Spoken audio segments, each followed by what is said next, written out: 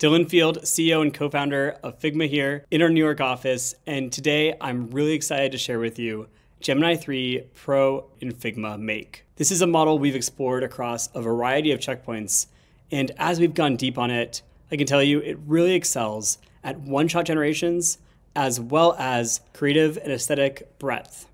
It's able to kind of map things cross-domain in a way that is almost akin to synesthesia. So let me show you what I mean, and let's dive into some examples. For our first example, meet Gemini 3. In the prompt, I've told it to draw an anthropomorphic self-portrait of itself using stylized div elements as well as SVG. Here we have a recreation of Doom. I am getting hit. Okay, now that I've killed my enemies, hopefully, recreating Doom is not a new thing for these models. They've been doing it for quite some time. But what's cool here, I think, is the way that we've been able to apply this cross-stitch aesthetic to a procedurally rendered environment. So you can see the walls are also in cross-stitch. And when I've killed these enemies, I've actually gotten little spools of thread that they've dropped as a result.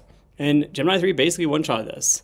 So extremely neat how it's able to apply a style or aesthetic into a very known game and make it its own.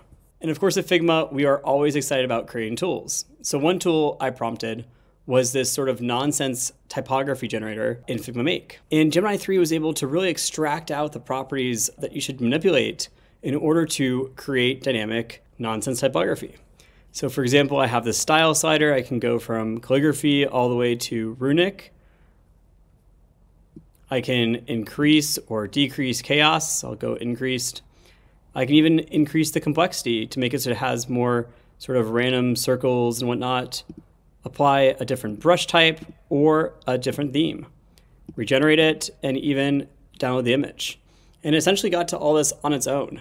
It came up with a number of different sliders, and then I told it, give me some more sliders. And just the way it was able to understand my intent and its steerability became very clear with this tool it created. Here we've used an image generation model to create these different sort of posters for a New Year's Eve party. And you can see we've looked at a number of different aesthetics here. Perhaps I'll take this one. And if I copy and paste this into Figma Make, you can see this has already been pre-baked. I can actually put in this image and then give it a simple prompt like turn this into an interactive 2026 New Year's Eve poster with RSVP. I can fill out the form, name, email, message, submit my RSVP, and I've actually got a very faithfully recreated, it's a little different, but mostly faithfully recreated version of my original design. Here I have a decollage aesthetic where I have a collage that I can scratch off if I drag to tear. And as I do that, I'm able to actually get my New Year's Eve invitation. I can kind of discover it, which is honestly super fun. And then I can claim my ticket and I can RSVP using this form. This next example I got really inspired by. Gemini 3 is really good at using type as a building block of the actual design. This is something that's referred to as concrete poetry, where you're able to creatively use type in order to express an idea. And you can see that various parts of the design are interactive. And that made me think of a song by Vampire Weekend, Oxford Comma. What if we could actually use this idea of concrete poetry to start to visualize lyrics, and how artistic and creative could this model with Make get? The first thing I tried was this. It's honestly a bit nauseating to look at, so I won't wait on it too long. But I started to push further, and the next thing I explored is this Gilded Age concept. And if you think about it, the lyrics of the song can be interpreted that way. You can hover over and see some interactivity here too. But what if we took a more constructivist approach? Here we have something that's a totally different way of interpreting this design. And this kind of led to me looking at, okay, what about a punk aesthetic? And this is maybe a little bit wild, not sure I would ship this, but all of it together, as I looked through this option space of what could be created, made me get excited about this idea, which is what if you had a standardized form, and with that, you're trying to break out of it, kind of bringing the punk into bureaucracy. And you can see how the model interprets those instructions. It's got this who gives a fuck about an Oxford comma right in the middle of it. And I really actually like this direction quite a lot. And to me, this is one where I would explore it a lot more and move it into Figma Design and figure out how I can go even deeper here. Of course, it's not just one-shot generations and artistic explorations that we can do with Make and Gemini 3. We can also do product design. So not to get too meta, but here is a design of FigJam in Figma Design.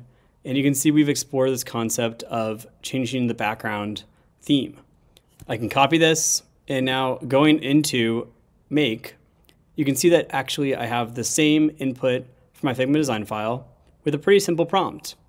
And the result is that I'm able to just change the background, and it even animates it for me by making it so that it's super easy to prototype. Now we can go deep and really refine the dynamics and mechanics of this and see if it's something that we might want to ship at Figma one day.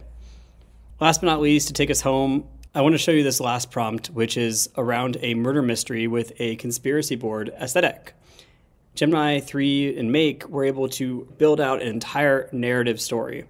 So if I go and open this file, you can see I've got the ability to have this board where I am moving these different Polaroids around, and through that I can start to uncover a story.